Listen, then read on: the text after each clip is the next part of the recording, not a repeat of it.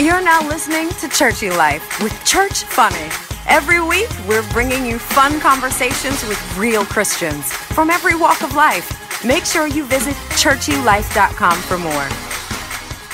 Welcome to Churchy Life, the podcast with Church Funny. This is your host, Damon Collins, and I'm the creator of Church Funny. I want to thank you guys so much for checking the show out. We've got a special guest. It's my sister. My sister Megan. Wait, is it Fowlkes Davis? Because I know I got an email that said Fowlkes. I'm like, I don't really know. It is now Fowlkes. Yeah. Shout out to Steve, Hey. my new brother, Steve Fowlkes, for scooping up my sister. Yeah. Amen. But yeah, we got my sister on here. She's a baker extraordinaire, a singer, songwriter, praise dancer. Ooh. No praise dance. All right. I retired a few years back. All right. You done worship leader, yeah. Done hung up your white gloves. Right, yeah. That's And my all right. scarf. And Prayer the scarf. shawl. And the flag. Don't forget the flag. The flag, yes. Yeah. Headband, gold. In a place of metallic. honor. Is it hung up high in a place of honor? Yes. right. And it says, rejoice. Praise God. All right. Well, welcome to the podcast, Megan Fowlkes. Thank you. Thank you for doing this with me. Give the people a little bit of information about yourself if you'd like to. Well, as you said, I am a baker, a singer, songwriter, all that good stuff. The people are looking for me. I still go by Megan Ashley, though. Oh, right. Yeah, but I gotta throw that folks in, represent for the husband. That's right. But Respect. I've kind of pegged myself as the singing baker. So those, yeah, I it's like a it. thing. Yeah, but I love to bake. I love to sing. I love music. Music is always my first love. But once I discovered my passion for baking, I decided to just go full out, pursue that. I'm always singing, but baking is kind of it's something that started off as just a way for me to connect with my family, with mom, and learning all the cool things. I don't know. I guess I've always been told I'm an old soul, so I've always wanted to learn how to make those good home baked goods and stuff like that, so I could feel like somebody's grandma. That's what's up. But then I decided to pursue it further as an actual career with schooling and all of that. So it's been an interesting journey. I've recently kind of switched to full time with that. So that's dope. Yeah, it's pretty cool. That's awesome. I'm proud of you. Thank Out you. here baking it up. I cook, but I don't really do the baking. Mm-hmm. But yeah, I don't know if I've ever been called an old soul, but I know I'm the one who always has to cook for every holiday. That qualifies. Yeah, I guess so. Yeah. Since we moved, I haven't had to cook for too many holidays, so that's ain't nobody out here. Oh no, actually, get ready next month. No, that's not true. I had to cook for Christmas or Thanksgiving when I just moved out here because my friends are out here too. So yeah. Well, they put me to work. Next month when we come see you, you will be cooking. Yeah, I don't know if I'm gonna be cooking when you guys come out here, but that's don't be looking at me like that. No. So anyway, as you know, so with the Churchy Life podcast, we want to talk to you about something funny that's happened to you at church, something crazy that's happened at church. I know we both have a bunch of shared stories. Separate stories because we both went to the same church for a long time. But I know you grew up. Where did you grow up again? Well, I kind of grew up between 3 different places. I know that sounds weird, but I grew up between Wisconsin, Indiana, and California. Okay. So it's long story, won't go into that, but I literally, people consider me their babies and those places as my hometowns, right? Or the cities in there as my hometowns. So, I've seen a whole lot of crazy stuff in church. And see, you grew up in the grand old Church of God in Christ, like I did. Yes. Shout out your church. Shout out. Well, I would say your home church.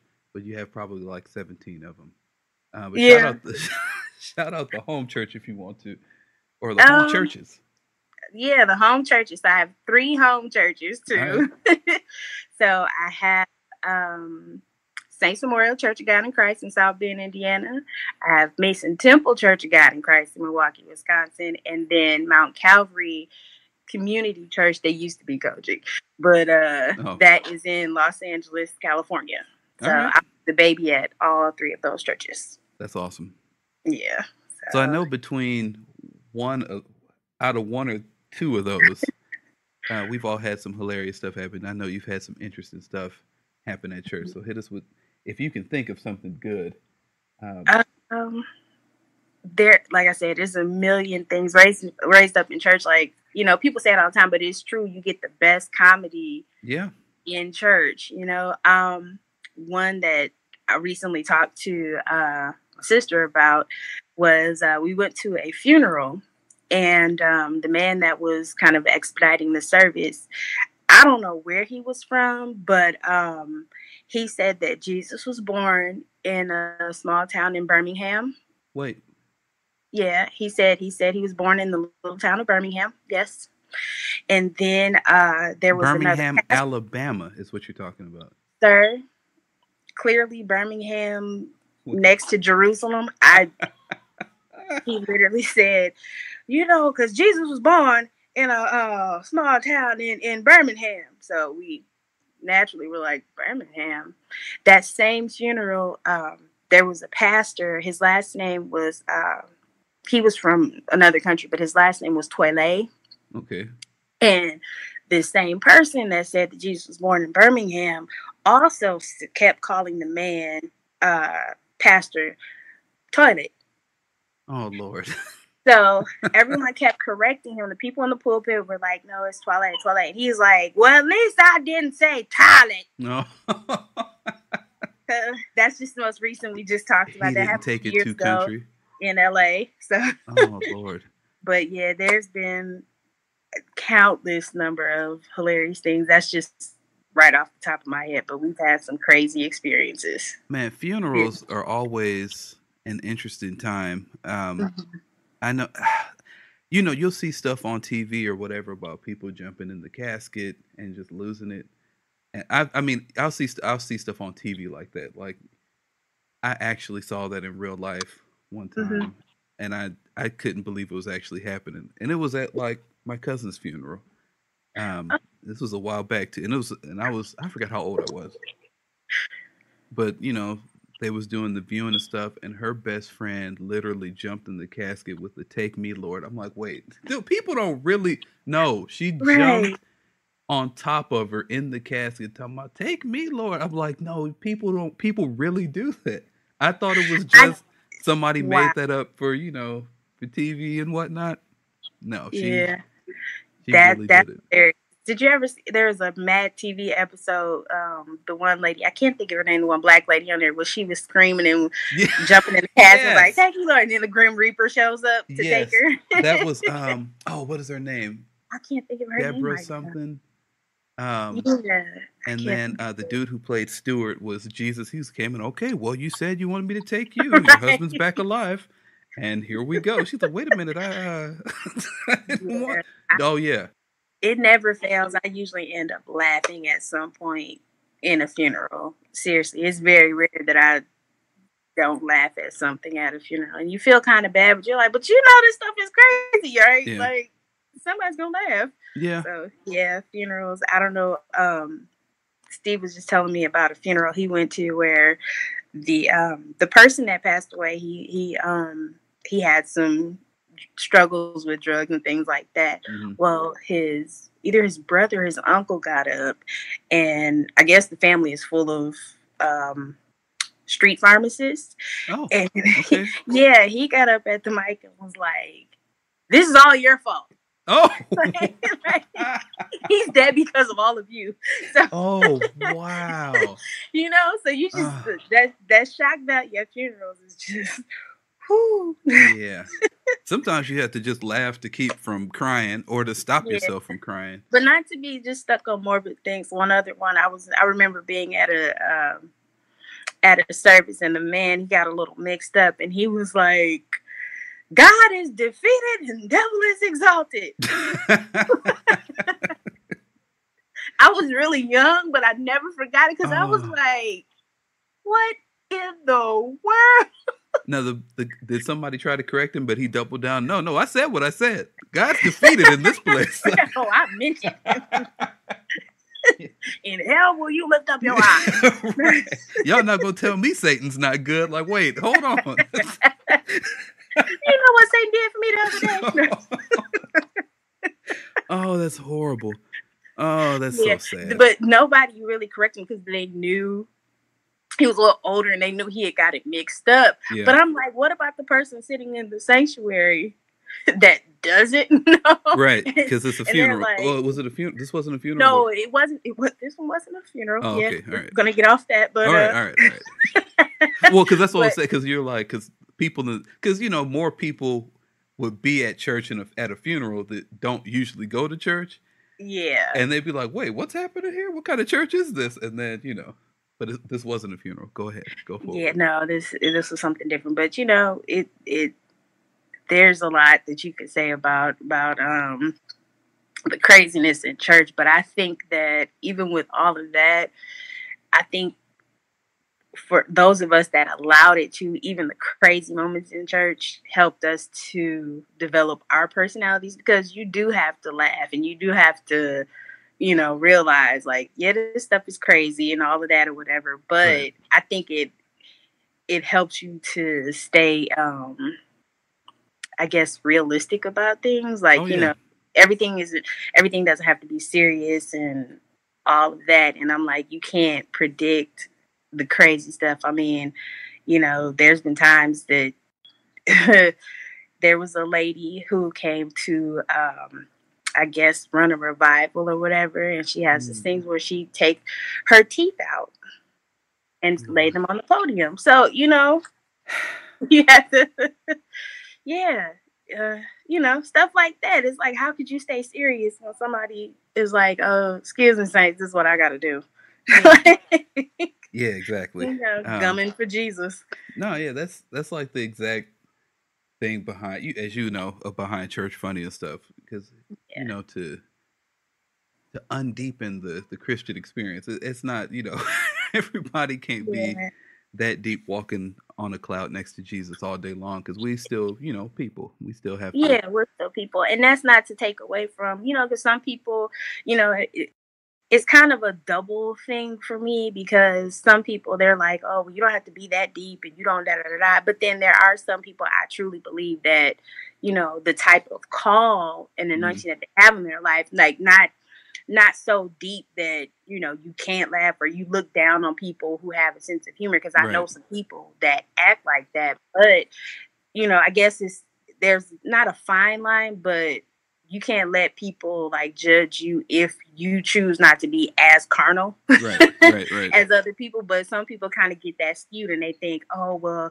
I ain't trying to be deep, or you ain't trying. But like, I draw the line at people who are like 60, 70, 80 that say stuff like, I mean, not to be deep, but no, I need you to be deep. I need you to be that old seasoned saint that, right.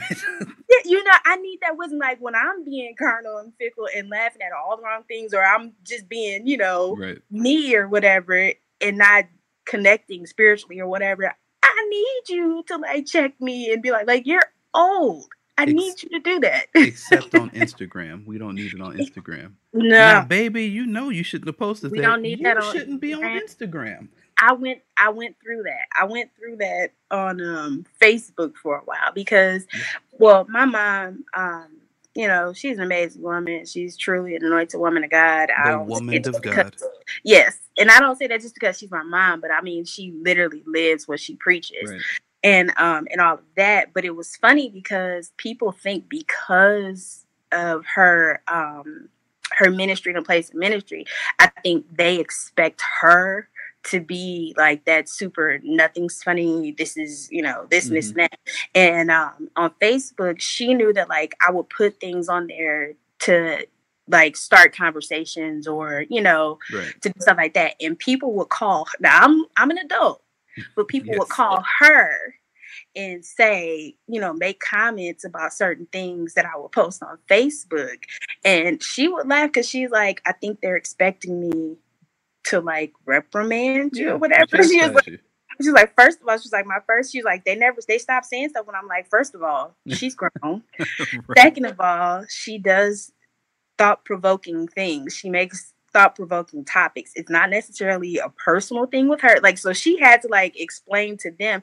And then it got to the point where she was just like, stop calling me. Like, don't, don't call me about what she does, Right. And it's like, people are kind of, and I had another situation at a church where somebody kind of, I won't go into, but they made some comments about things they didn't necessarily approve of with me. Mm-hmm. And they literally were like, oh, well, I know you wouldn't, do that intentionally because I could call your mom. Now, this is recent. I'm in my 30s. Wow. And I called her and I was like, XYZ happened. And they said that. And she starts laughing and she was like, oh, they can call me. She was like, but I'm pretty sure they'll be surprised at my answer. Right. So right. Let's go with it.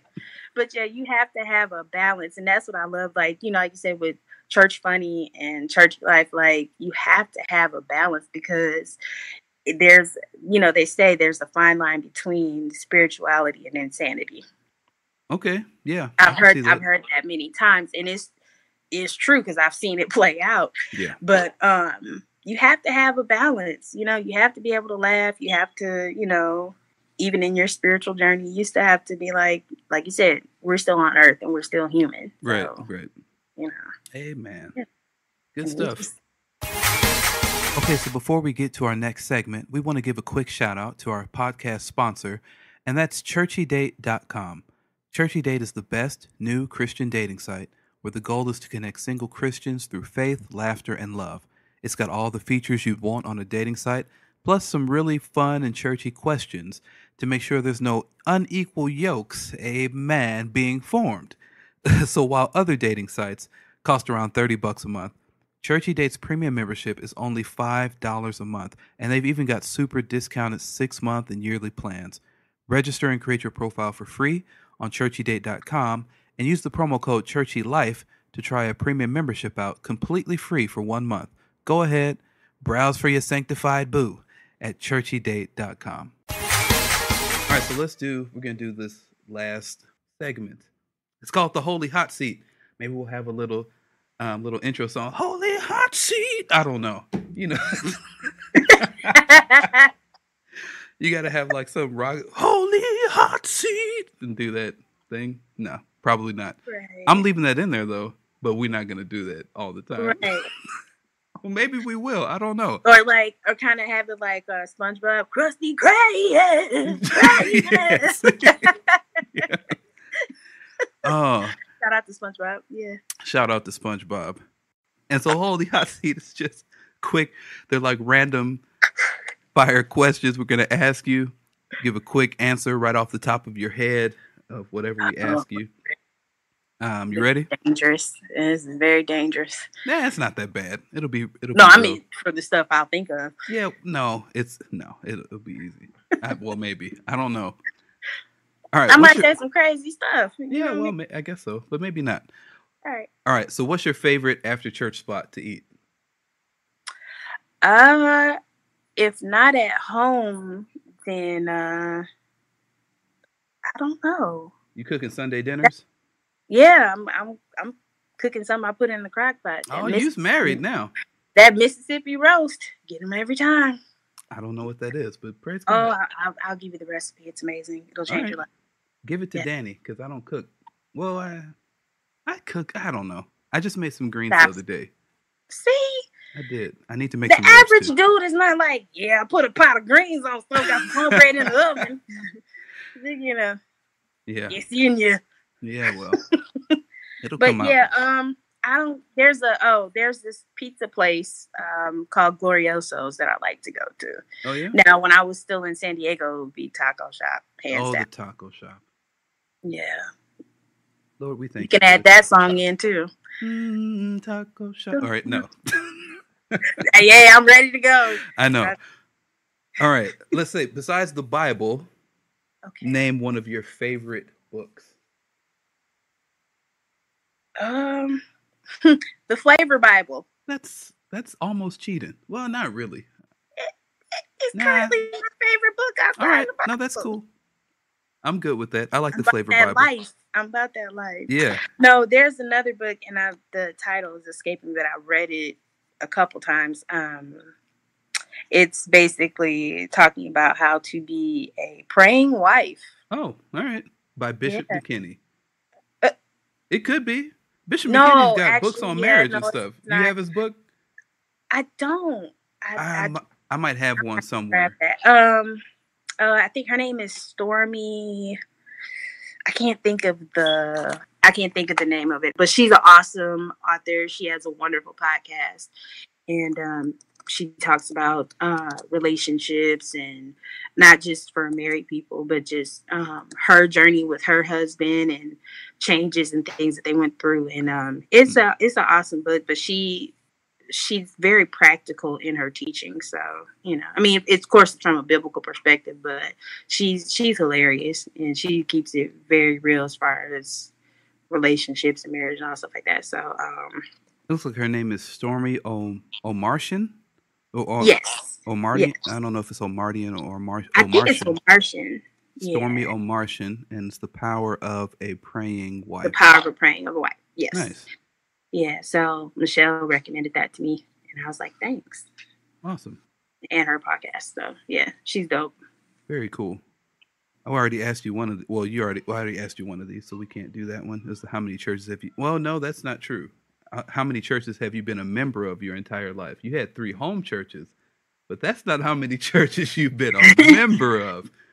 Okay, so I would say, as far as being old enough to make that decision to join the church, right. I would say 2, actually. Okay. So that's Praise Fellowship, Church of God in Christ, which was my brother-in-law's church in Indiana, and then St. Stephen's. Oh, St. Stephen's. In San Diego, yeah. Amen. Yeah, I learned a whole lot at St. Stephen's. I mean, both churches, of course, but St. Stephen's, yeah, they had a big hand in who I am today. And nice. I'll leave it that way. Very good. In your industry, because you're a baker now, who do you look up to? I like, for creativity, I really enjoy. Don't you say Paula Deen? We're not messing with Paula Deen anymore. Absolutely Even now. not. All you gotta do is call me at one time. Yeah. We're done. Yeah, you're dead to me. No way. I enjoy, as far as creative, like who I aspire to be creative, like, her name is Yolanda Gamp, and I found her on YouTube. I know, like, one of my professors was like, well, find someone that's not on the internet that you can look up to, but everybody's on the internet now, so that's kind of impossible to do, because even the older ones are. But yeah, Yolanda Gamp, she is she's incredible. She has a page on YouTube called How to Cake It, and I mean, like, when I tell you, she makes the most unreal looking cakes. Like, she makes them look like realistic things. Like, she has like a giant steak cake that she does. She's done juice boxes, like crazy. Anything. Yeah. And then as far as like the cupcakes and just being someone, because I guess I should say the name of my business, So Cupcakes, by Megs LLC. All right. Yeah. Anyway, Candace Nelson is another one that I look up to. She founded Sprinkles Cupcakes, and that, like, she like blew up from that. Like, they have like cupcake ATM machines now. Yeah. Isn't so I'm like, yeah, it's crazy. But she definitely somebody that I'm like, okay, yeah, I need to study her, see what she did, because she like founded the first cupcake only bakery. Right. So yeah, she's a cupcakery, cool. If you will. Yes, cupcakery. Yes. So yeah, those are a couple people, and then of course, my family. I have an uncle who's a master chef, so, and one that he went to baking pastry art school, whatever. So. Oh, wow. and then my mom, and family members that I, draw inspiration from. So Nice. Very good. And me, the man of God. and my brother Damon. I've Yes. baked nothing. Well, I did bake a peach cobbler one time, kind of. Yeah, but you still can cook though. And Like various banana bread. doesn't necessarily have to be a baker that I look up to. Like you can really cook. So I was just playing. Okay. You don't have to. Yeah. all right. Is that All right. it? Well, that was awesome. That was All right. May the Lord watch. it. Right. So yeah, I want to thank you again for coming on the Churchy Life Show, the podcast. Thank you for having me. Oh, thank you so much. It was awesome. It was great talking to you. Yeah, Give you. everybody your social media information, where they can find you, where they can order cupcakes, all that good stuff. All right. So Instagram, it's at Cupcakes. That's OHSOCUPCAKE. And Facebook is facebook.com/Oso Cupcakes by Megs. And then, of course, the website, www.osocupcakes.com. You can contact me on any of those platforms for cakes. If you are interested in looking for a songwriter, you can contact me there too. Nice. Or email megs@osocupcakes.com. Yeah, I'm available for singing, baking. I do a lot of stuff. So And praise I dancing. just Oh no, you're retired. not that praise dancing yet. No, You've I passed just the say mantle like on. I probably have ADHD, but I channel it in the right directions. So Right. I do. I would. My goal has always been to be a jack of all trades, master of none. So if I can't do it, I can get a resource for you. Got the plug. Nice. All right. Well, thank you again. I appreciate you, sister. Yeah, I appreciate you. I love you so much. I'm so proud of you and this new platform. I think it's going to be awesome. I think so too. It seems this was really fun, and I think people will enjoy. We'll see y'all next week. Love you, sis. Love you too. For full episode information, show notes, and links to anything discussed on this episode, visit churchylife.com. For feedback and guest suggestions, email churchfunny@gmail.com. If you love what we're doing, show your support with a positive rating and review on iTunes. Please don't forget to subscribe and share Churchy Life with your friends and family.